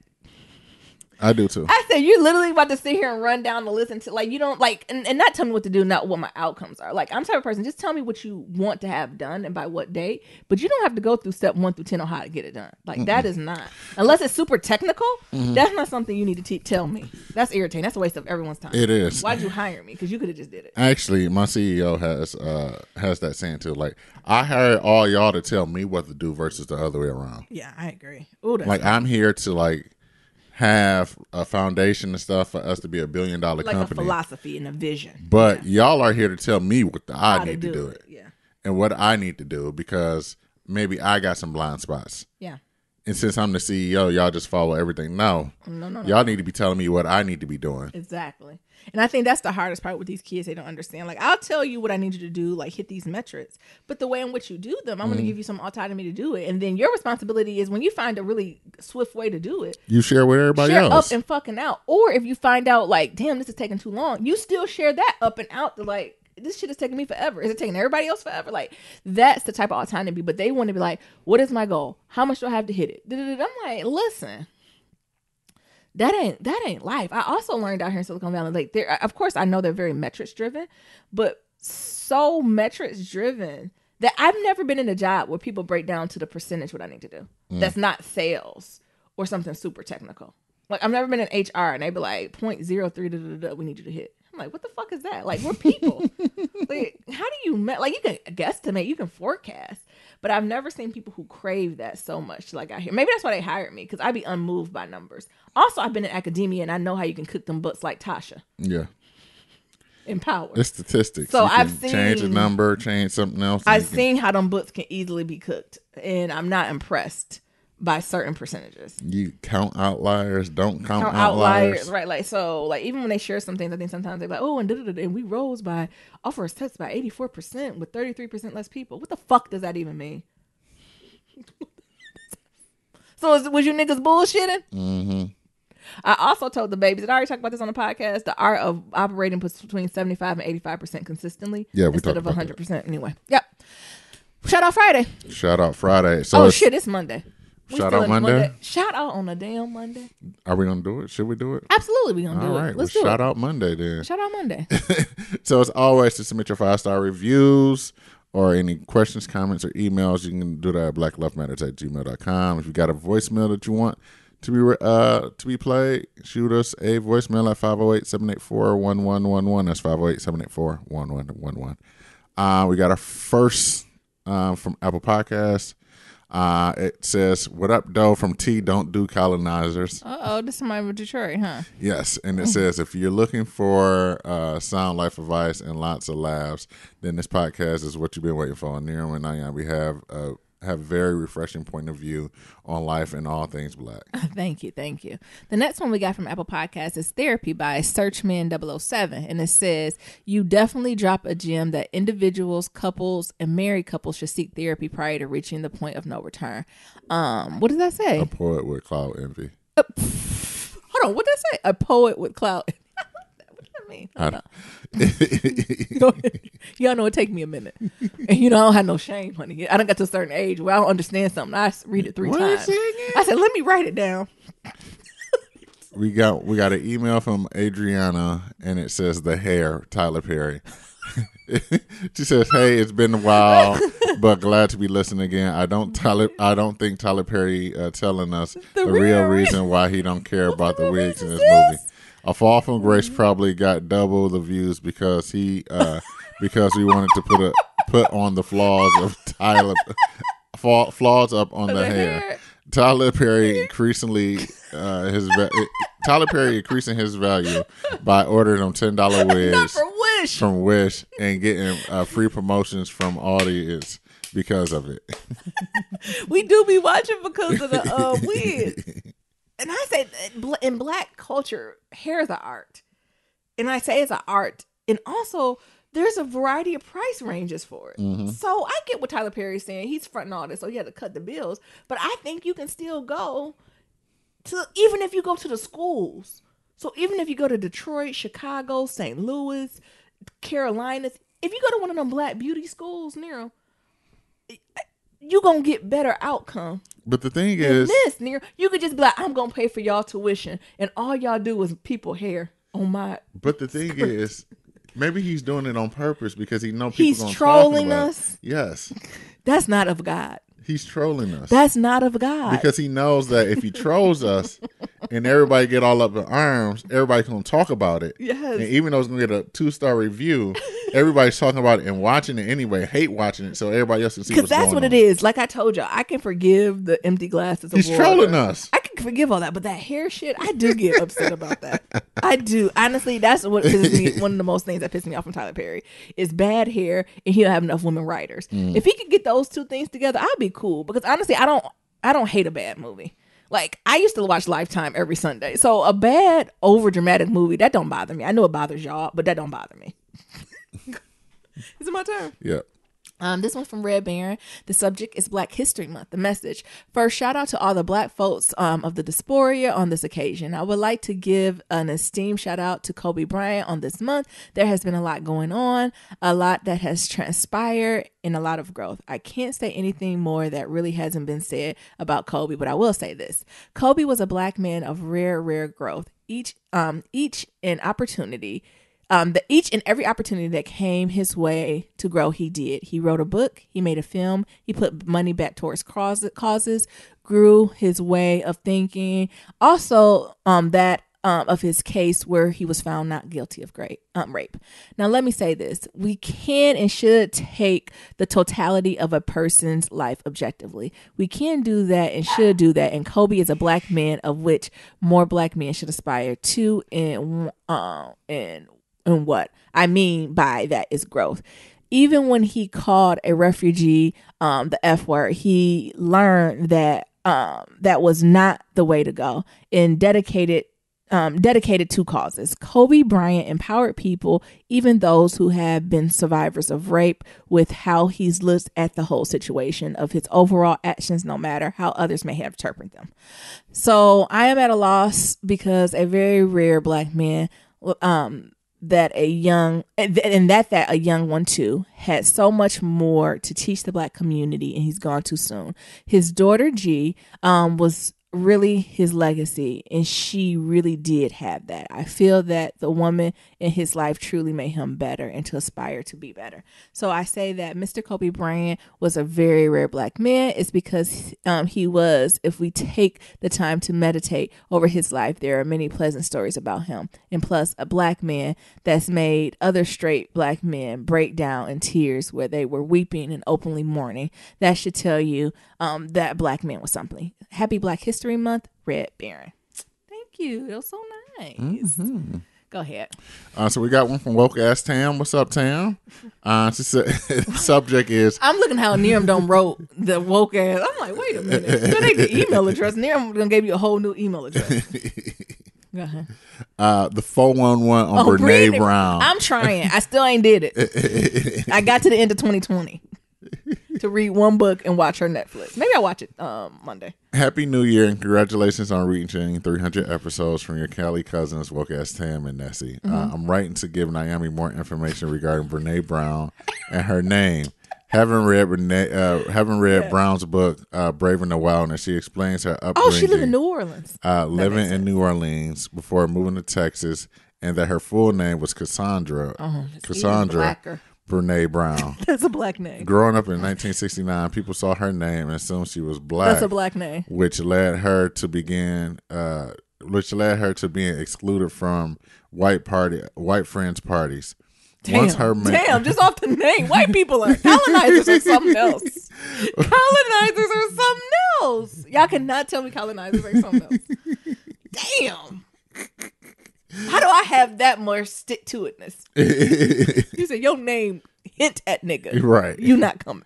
It ain't even got a U in it. What you mean? You know how Cassandra. Yeah. It ain't Cassandra. It ain't Cassandra. You know, they usually put a U after that A. Yeah, be Sandra. Cassandra. Yeah. Once her mom realized what was going on, she decided to have Cassandra go by her middle name, which is Brene, with her apostrophe. Like, that's less black. Her family was own slaves. They did. It's been a long time since we contacted y'all, but we know how life is busy. At any rate, we're back and happy that you are still releasing new podcast episodes. Nessie thoroughly enjoyed your recap of your Jamaican trip, and Nero, you know you wrong for eating fish on the plane. It's like it's not even snakes on the plane. Get these fucking fishes off the plane. I am Team Nyambi all the way and would have broke up with you via text message too. It really challenged my loyalty to him. And I'm very loyal. I pride myself on the loyalty. Loyalty to a detriment. I am loyal to people to a detriment. And that is when the shadow kicked in. Because I had to stand there with my head tall. Like Tasha. As I ate that fish. I had to stand there with my head tall. Like it ain't bothering me. We almost didn't have nobody sitting next to. That's the plan I was going for. Almost then. You could tell the person was like, I guess it's me. Sit there. You want a piece of fish? I don't think I've eaten fish since. I don't think I've eaten no fish since November. I don't think I've had any fish, man. That's how much you fucked me up. I don't think I've had any fish. I don't know what the fuck is wrong with y'all. Like, it's just food. Like, no, get over the smell. It's just fish. No, it's not. Fried catfish on a plane. So what? Shit. It's so bad. That is a norm. Listen here, Donald Trump. Look, y'all you are act not like adjusting the norm. Y'all act like y'all ain't never smelled worse on the goddamn plane, other than the wonders of a beautiful smell of fried catfish. Y'all know y'all wanted some too. All I can think of is a kid. What's that smell? I'm like, oh, I'm so embarrassed. We're excited about Nyambi taking a bigger role in the podcast and look forward to a live show whenever you have it. Wishing you a wonderful and prosperous 2020 and hope to see you both soon. Write you later. Woke ass Tam and Nessie. Perfect. The next one we have is from, they said we can say their name? Yeah. Letitia? I'm saying Letitia. But you know, like, what? We said Shia. Letitia, because the I. Oh, no, that's still Letitia. Tisha? Okay. Yeah. Let's do it from Tisha. The subject is, I want a she want to be, okay. I want a BET award. She yelling it. The message says, what up, Brussels? Cuz it's T, just checking in since Neom is wondering if anybody's still listening. Sorry in advance for the long email. It says, I don't watch Colonizer Awards at all, only the BET and the Soul Train Awards. When Neom said the awards were rooted in, she's screaming whiteness, clap, clap, clap. That was a word. These are the little emojis, y'all. How do you do that? I need to write emails like this. Y'all should do a list of nominees for the people you think deserve their flowers in your favorite categories. That would bring me so much joy. We should do the Black Love Matters Award and then like send it to them on Twitter and stuff. Tyler Perry does have bad writing. I've never admit that in front of whites, but he could have named it Tyler Perry bad writing skills, and the colonizers still could never tell me it was bad writing. I agree. I also don't talk bad about Tyler Perry in front of white people. Were you in the car, or was it Nia, when we were in an Uber going somewhere, and somehow we got into, maybe you weren't there, maybe we were in New York, and we were going to a Broadway play, and somebody asked us what our favorite playwrights were, and you know, Nia's having this conversation and listening. You know, I checked out, and the man was like, well, what's your favorite playwright? You know, I said Tyler Perry. Were you there, or was it just me? And Nia almost hit the ground when I said my favorite playwright was Tyler Perry. And the right man was, I haven't heard of him. I was like, oh yes, he's extraordinary. You should look at the Tyler Perry. Oh my goodness. So I changed somebody's life that day. Nyambi was right. We need Jonathan to referee this presidential election. He would literally have Bernie and Lizzie fighting in the streets over the last chocolate favor and sure. Booty Itch done dropped from the race. He's gonna have to give his own tutorial on how to say his name to the press before I can put some respect on his name. All Republicans against Don Cheeto, please come to the altar and give us your testimony. We still might not vote for you, but we'd like to do a background check on that ass. And another thing, that heifer, she put in a cow, from Hawaii needs to drop the race. The only vote she getting is present, not president. Yeah, when she voted president, I was mad. All this Black self-love and awareness y'all bringing in 2020 is magical. Thank you, Asian woman, for the free homework. However, I am triggered by accepting your partner's influence, being slick the way you sing and being obedient. But I have realized my rigidness in my relationship since. I told you our Asian doctor. I was like, what? I said, okay, I am obedient. Watch your words, sis. Nyambi said her faith was not lost. Faith never said her faith was not lost. Her faith never left. You have to lose something in order to find it. Niram, we want an app too. I'll moderate on Tuesdays and Saturdays. I would gladly put my heel on the nets and bots of naysayers. That's the hard thing about the app, right? Because, when we create an app, I want it to be a safe place. I don't have time for the bullshit, and I want to be on it. I don't want no bots, no haters thriving. I want them to be cut off so quick that the people don't even feel it. Because, you come to our space for a safe space. Anywho, I have a pimp hoe relationship with my job. Bring on the script for Black holidays, please. The cubicle warriors need it. It's hard not to say nigga around white friends, especially two mimosas in. I told you when it was really hard not to say that. I'm censored around white people subconsciously. They can get this for the culture attitude in the attire, though. Thanks, Target. The way Nyambi described the crab boil. Now, I love me some Black business, but let the Asians cater a live show with that crab boil script. I got a show for y'all to watch on Hulu. It's called The Feed. It's science fiction, but I really think y'all will love y'all commentary on it. Go near them out there making bit travel moves. Is you jet lagged? I am. Last thing, y'all watch. What is this? Noisy? The therapist. The therapist on YouTube. Joe Budden is on it. We've seen that episode with Joe Budden. You remember the therapist who used to come on? the Vice? one who's like namaste. Yeah. I need to go back and watch Maxine. it. Yeah, I can't say his name. I'm not even going to give it away. Just watch it. Let me know how you feel. Now let me go get his 5-star review from my mom's phone. That's what I'm talking about. See you later. She said, "Now you have to wait till that crab boil." Near him, if we had a crab boil at that live show, it puts everyone to shame. I've never had the Asians take the crab boils. They do. I don't care what anyone. The Asians take the crab boils. The my Latino uncles take moving. Mm-hmm. Okay, can't nobody else move me to my Latino uncles. Okay. All right. The next one is from Toy. It says, "Hey, it's Toy. Hope y'all are enjoying the new year. When I was listening to episode 303, I started crying when Nyambi said Tariq gonna grow up to become a man who talks about what he lost at Christmas every year." I don't even watch Power, but all y'all recaps are hilarious. Hope Nero have a safe trip to Germany. That shit was funny. What was? You know Tyreek gonna be talking about it. This is from Juliana. It says, "I don't know. I know that mess y'all. What did it say? I don't know that mess y'all listening to. My kids have to listen to Frankie Beverly and Maze with me. Also, those seafood roaches are delicious. Have a great time in Germany, Nero. I filled up my old Gmail and I'm not paying for no more space. So this is my new email. You know you can delete the stuff. Delete it. You know you can delete stuff, Juliana. If you delete the old messages, we'll help you." I'm just starting a new one. You can delete stuff, Juliana. She said, "I'm moving on with my fucking life. I'm starting a new email address." Hell, I think I might need one too. New email. New email. Who this? New email. Who this? We got one from Sky and it says, "Love Maps and Shuby." He said, "Hey y'all, it's Sky again. I told y'all that I was going to be a regular now, and I meant it. So I am very into the therapy, and I don't believe therapy is just for people who are depressed and not feeling lost. No, it's for everybody. Therapy is for every step in life, and sometimes the tool that helps you get to the next step in life.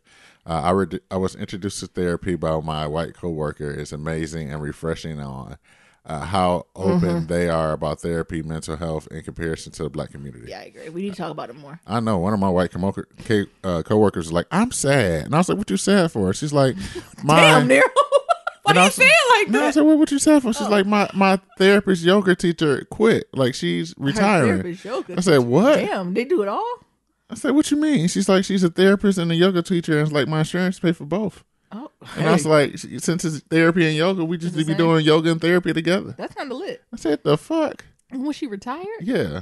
Because I was like, well, shit. Can I go? I want some therapy yoga. Trying to line up. Yeah. All of our ass trying to get some therapy yoga. Everybody I can get flexibility physically and mentally. I hope my parents listen. I'm trying to get them in therapy too. My dad's going to be the hardest one. I think I got my mom convinced. Yeah. Because it's a form. Because I do think they almost think you have to have something wrong to go to therapy. But it's self-care. It's like a mental. You know, you go to the doctor every year for a physical. It could be precautionary. Like it does not always have to be I think just 9 times out of 10 people, because it's not like when you go to the altar to the Lord, you're like, Lord, this is all I got.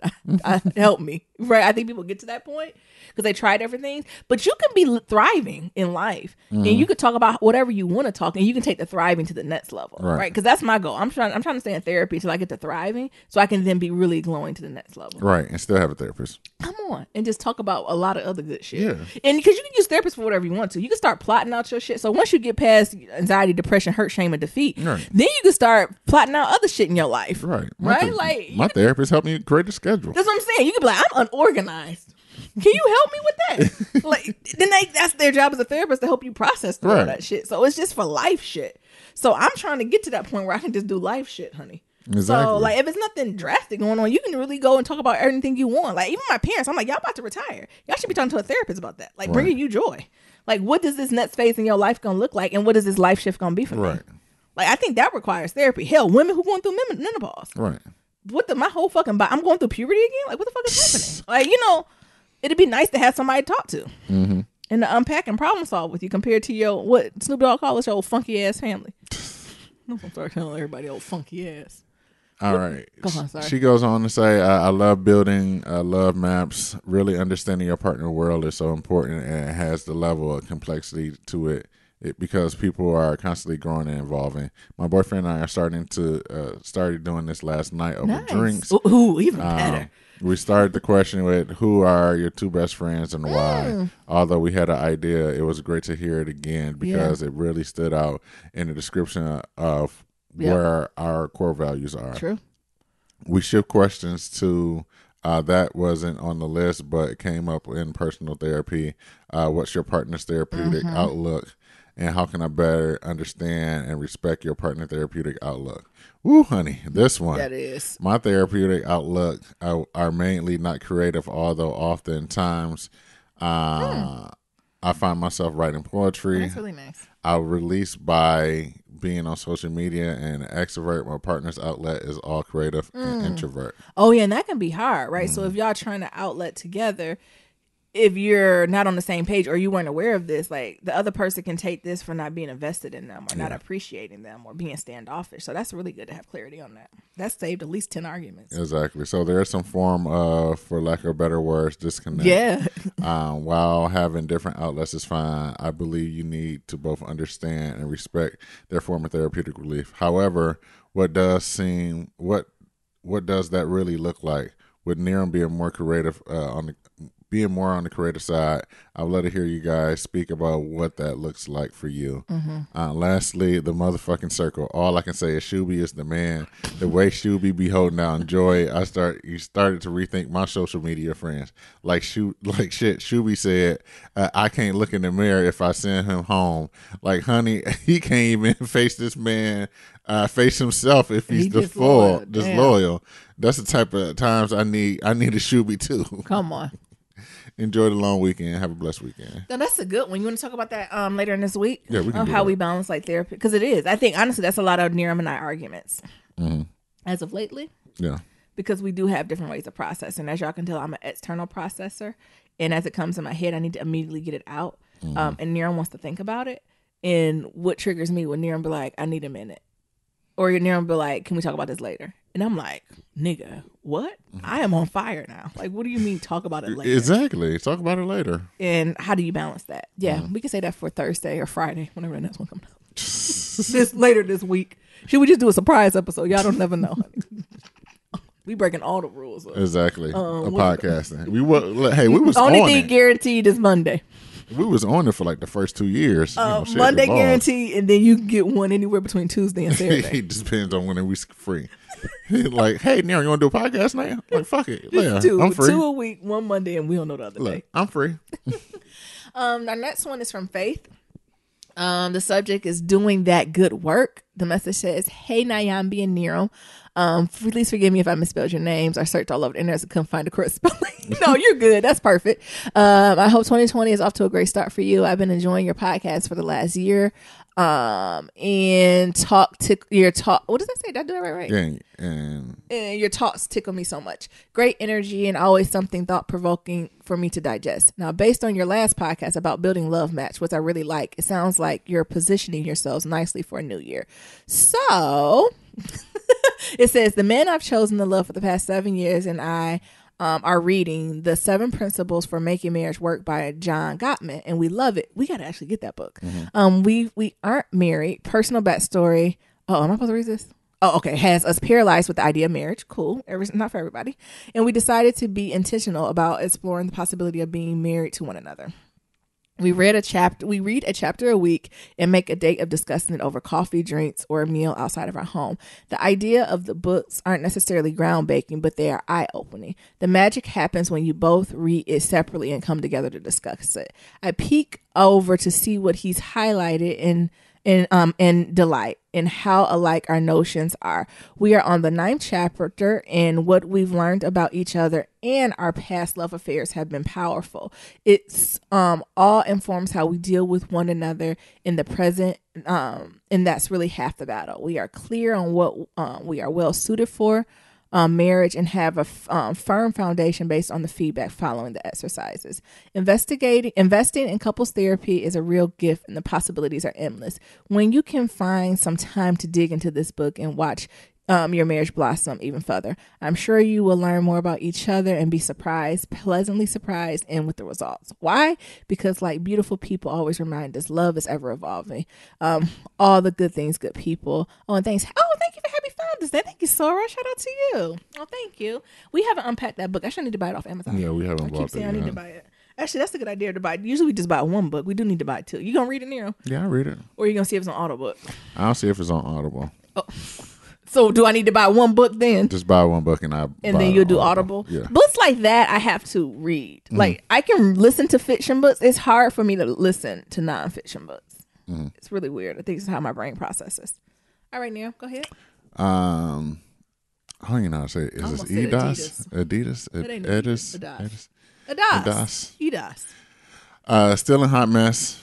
Message says, before I start this email, I must say this is a lengthy read and honestly would like assistance on both issues from you and the Black Love Matters. All right, y'all, podcast. listen up. Okay, we got our whole episodes for the next week. We get the thing how we are process and we can answer this question. Should we save this, man? Sure. I don't Yeah, know. let's save this. All right. Okay, but we should read it so folks can have feedback too. Hello. This is Edis. Come on. Functional. What am I trying to say? Fanatic. EDAS. All right. You know who you are. Yeah. I am the one who asked for advice for moving to Boston, aka White Ass New England. That name Well, my podcast family, I must say, I hate it here, and I'm actually looking for other positions in other we states. told you. You ain't listen. It's the reason why we not in White Ass New England no more. The level of passive aggressive racism is out of control here. I started my federal position August 5th, and by August 14th, I was applying for new positions. I have a white supervisor that has severe distaste for black women, especially those with any type of degree associated with them. Yeah. She has made several black women quit, cry, and break down physically. Hell no. One woman is wearing a heart machine for palpitations caused by this woman. What the hell is Why y'all? are you still there? CIA. It's CIA. Why are you still Get there? the fuck out, sis. The issue I have with her is that her words is considered far greater than mine. Yeah. If I say something to my black ass supervisor about her white ass behavior, Yeah, she brushes it off. I'm in a union, but they are known to not help new ain't the best employees. in New England. No. I would say that being in this environment took a toll on my mental and physical health, and I was diagnosed with anxiety. And being here is a trigger. That makes It sense. truly is. Yeah. Second issue is with my partner. Let's preface my question and issue by saying we haven't seen each other besides FaceTime in 2 years and haven't had sex either. The last check-in with you guys, I broke up with her and decided to move on, which she did pull me back in with promises to do better. Damn. You fell for the trap. You fell for the Show trap. and prove. She, Like they say on actions. Love and Hip Hop. After a year not seeing each other, she decided to come visit. And what she decided to come visit from Seattle. Come visit from Seattle. Unfortunately for me, the visit was not what I thought it would be. I outwardly show her how much I miss her by kissing and hold her hand. She was uncomfortable with my PDA and immediately turned off. She went into saying that she loves me but was not attracted to my mental state. Oh, shit. Now I'm Marilyn Monroe. If you don't love me at my worst, you don't deserve me at my best. Our communication was diminished, and she can't be intimate with me in this state. She did end our conversation with her mentioning that she loves me but still wants to make it work. Yes, Naomi, you told me to break up with her. But how do you make it work with someone you've been with for years? You just got to go somewhere else. Leave. Yeah. I know you recently said that you and Niram are going through therapy, but that's not possible for this. No, besides breaking up, side-eye Naomi, what can I do? You said break up. Okay, this is good that I can marinate a few days. You already know my answer because you're worse, sis. Mm-hmm. P.S. I'm a member of Sigma Gamma Rho Sorority Incorporated. Incorporated. And I must say, shenanigans among D9 is hot mess. It is shenanigans. I don't care what anyone says. I love my AKA and I love my divine, but it's shenanigans. Yeah. I would gladly say that I am too okay with being a general member. Yeah, many years ago, I've agreed with the Noop's distaste of Boosie antics, but the outlandish foolery that has been going on. Look on the Greek Shenanigans IG page with the D9, and I would just refuse to say. Exactly, that's it. So we're telling our biggest issue is Boosie shimmying, or our biggest issue is what's his name? Boosie wearing AKA side shirt. That is not our biggest issue. That is not the biggest fish to fry. D9, you should just let that go. Mm-hmm. Especially y'all use his song as y'all, what's it called? Yeah. Not the anthem. What I was going to say, the hymn. I thought the KA side hymn was Wipe Me Down. That was the hymn. When they be getting married and dying. Shoulders, pants, knees, chest. I thought that was their hymn. Shoulders, hands, knees, chest. And all the Kappas were at me. This is a K who ain't scared. I've been in the game over a decade. I ain't scared of none what y'all got to say. BOOSIE. All you do not at me. I don't give a damn. It's the truth. BADAZ. That's me. That's me. Then they do the shimmy. shimmy. I'm with sis. Like, I thought we got bigger fish to fry in D9 than worry about. That should have just been, it should have eased on by. Mm-hmm. Like Betty Wright say, just let it ease on by. Just let them have that. Yeah. Last PS, the attack on black women has been ridiculous, from verbal attacks on Lizzo, Tiana Taylor, Blue Ivy Carter, Meghan Markle, Ari Lennox is disheartening. It's too much. The presence of social media has made it harder for beautiful, darker women to exist within our current society. We know that standoff harsh criticisms has been done to black women in the past, i.e. Lil Kim changing her physical appearance. What? I ain't gonna do it. Yeah. The constant dragging a black woman gives this notion that the world interact with us, and we do not deserve to be respect of the light skinned and white counterparts. Black women deserve to be respect and love, but is that possible with our consistently face of the brunt of harsh jokes and negativity? Thank you, Black Love Matters family, and Happy New Year. Ooh, that's deep. What you got now? Ashe? Everything sis said in that email is something breaking up with other sis. Break up with that bitch. Look, as I talk about, we talk about harsh treatment of black women. That person that transition, now I gotta up the ante. Break up. But no, somebody new. We'll unpack Monday. We'll unpack more and really give some solutions if you want to try to work. But always know my first step at this point is to break up, right? You have way too much to give. You can tell your thoughtfulness the way you write. I know that's right. Mabel pissed too, honey. Nah. You holding back your blessing, honey, of who you supposed to be with. Right. But yeah, white ass New England is rough. And it's not like you work for a government, FBI, or federal, but I know they funny, honey, because they don't lead a job. So they've been there since 1943. They don't care either. Don't you spit on my laptop. They do not care at all, sis. Did you get connected to the community? I mean, even that black community a little tough though. It took me a minute to break into the New England black community. Yeah. Like once I did, they were cool, but they were a hard crowd to break into. It is. Once you do it, they cool, but it's hard though. Yeah, once you get into it, you can barely get rid of it. Yeah, they own you like white on rice, but it's hard to break into it compared to like Michigan or even California, where it's a lot more like, oh, okay, yeah, come just chill. But New England, child, it's like you getting initiated all over again. Right. All right, we got some phone calls. We got some voicemails. All right, let's listen. You got it there? Yeah, baby. Yeah. Is it playing? My bad, Miriam and Naomi. I swear I thought I called y'all last week, but I can't really think about it. I don't know. Like January already has been like a lot of stressful adulting that I don't like. Yeah. Especially as a single parent, it's a lot of mom. Man, you gotta do this. Mommy. Mama. What's on Family Your Guy? daddy Mama. don't do this, so we gotta do this. You gotta take off of work and do this, and I hate it. And It's okay. I just wish I could be in my bed while the other me did all of this other extra shit. But I don't know. You guys sound good. I like what your therapist said for you guys to do. It sounds very interesting. To have somebody to do the work with is a gem in its own. So I'm still listening. I'm going to listen to these funky-ass emails that y'all got that ain't from me. So I guess I'll listen. You better, nigga. Didn't we just talk about treatment of black women? Hey, I'm sorry. Thank you, Neil. I apologize. Thank you. Nigga. I know y'all like, who the hell is calling me at this time of night? Miriam, I know you somewhere in, where you went? Germany? Yeah. In Germany! I'm just, y'all are in thoughts. I don't know why. At this hour, I just finished cleaning my kitchen.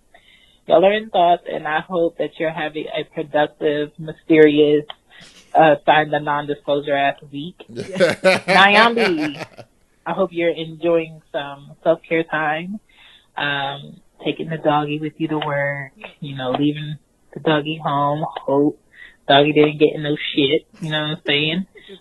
Hope you're relaxing, catching up on shows, eating well. No. And I don't know if y'all doing an episode tomorrow. Tomorrow's Friday.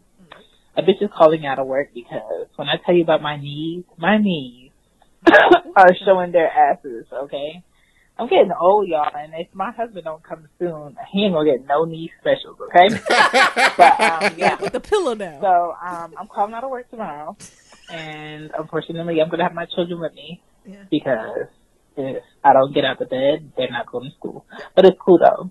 But I hope you guys have a good Friday, and I hope you get home safe, Miriam, and I hope you get home safe, Nyambi, and the doggy and all that shit. I'm about to have my nightly cup of tea, and I'm going to take my ass to bed. Good night. Good night. She said my knees. You know, you got to watch them knees because I was working out with my trainer, and she was like, I said, that's enough lunges, or squats. I said, wait a fucking minute. I feel like my knees was popping and shit. I said, I need to take some MTC oil. What's the medicine we get made for her joints? Mm-hmm. What's it called? What's the food you're supposed to eat? The magnesium? Conjuring or something like that. Oh, shit. Okay, thank you. You're welcome. Mabel, don't you think about barking. She heard a dog outside. Oh. Mm-hmm. Let's see. We got another one from Shan. Okay. Miriam and Nyambi, welcome back. Listen, when I tell you I am dying out of Nyambi talking about what is going on, and they're talking about talented creators of vibe. No, it's not. She was like, it's just the paper that ate a roach. When I tell you that whole video of him eating that roach was such a turn off to me because I hate bugs like that. But over time, as a creator, I gotten to appreciate what Tyler is doing as far as like being visionary. And this man is a lyricist, okay? He puts words together, and you be thinking about it later, like, dang, he did say that. I'll try. Then roaches. here goes Nero, talking about, yes, the vibe. He's like, okay. And then I'm talking about this Elmo on fire. I tell you, when I be on Twitter, I be using this Elmo on fire meme. Because it's so funny. It's kind of like those two things don't even go together, but it's available to use. I don't know. The internet's funny. I be having my own jokes.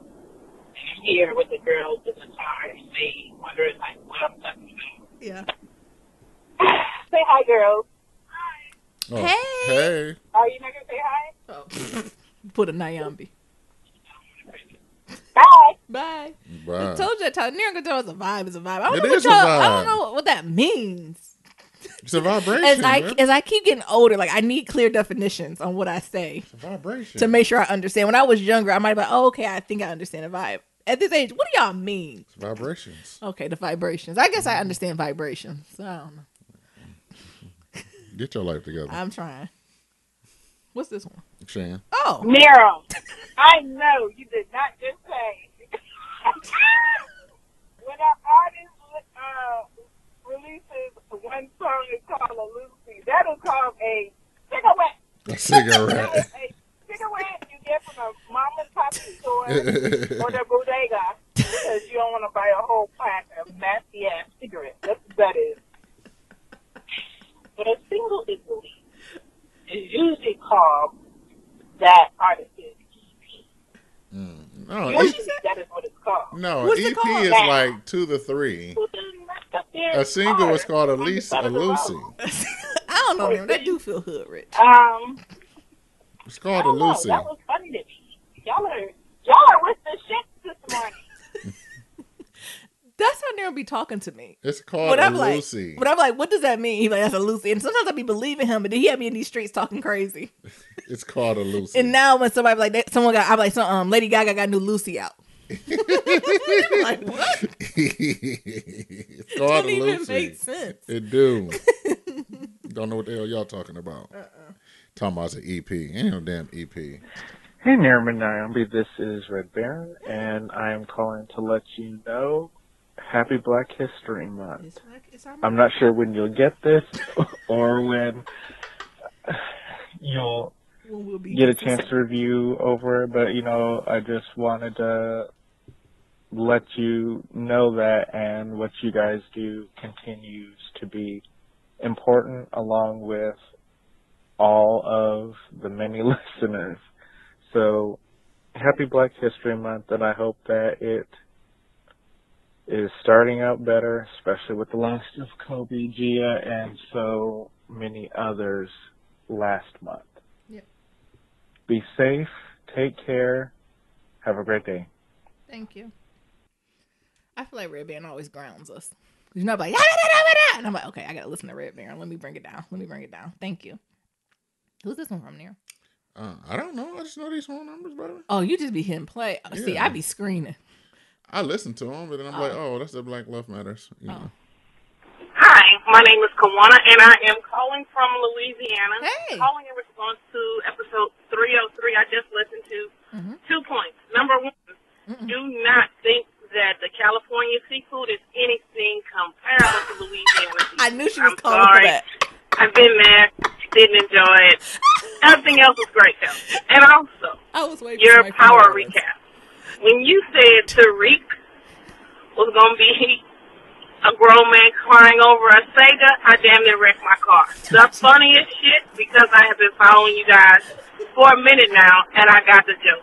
Keep doing great things, guys. Love it, love it, love it. Again, do not compare California seafood to anything that you can get in Louisiana or the waiting for somebody South. from New Orleans. New Orleans, that's commercial. Need to come to the hood, Baton Rouge. Thank you. Have a great day, guys. I was so surprised that's the first. I was waiting for folks from New England. I didn't think they was gonna tear me up that much. I honestly was waiting for somebody from New Orleans, or I was waiting for somebody from DMV to come tear me up and come like tell me off about Old Bay, because I know your niggas got Old Bay in your spirits. Oh my God, these niggas in Old Bay. But no one from DMV called. But I was like, New Orleans. I knew New Orleans was gonna call. Because they don't play about their food. And, New Orleans got food, honey. I throw down every time I go. But them Asians do it. Did you go to the Asian spot? Don't go to the chain. You got to go to the Asian spot. You got to go to like when grandma and pop in the background. And like all the ingredients Asian. Like even the salt and pepper. I said, y'all need to buy y'all salt and pepper from America. No. I knew New Orleans was going to tear me up. It surprised me it took this long.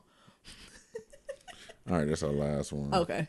Hey, Sis Broadcast, Niams and Niram. It's Cindy, Kinky Curls Culture on IG, calling from Dallas, but I'm from New Orleans. Oh, shit. I'm not like the crazy Texas people. Just kidding. Happy MLK, family. I know these are the holidays that we celebrate. We hold these sacred. So I just wanted to wish you guys a happy MLK. Me and my daughter Macy got to do the parade earlier, listen to some speeches on Tidal. Shout out to Jay for always doing a speech playlist for all our important people on their holidays and celebrating us like that. I just wanted to say hi finally on the actual voicemail, let you know that we love you guys. Glad that we're not losing you. I was a little worried. And we appreciate what you have to offer.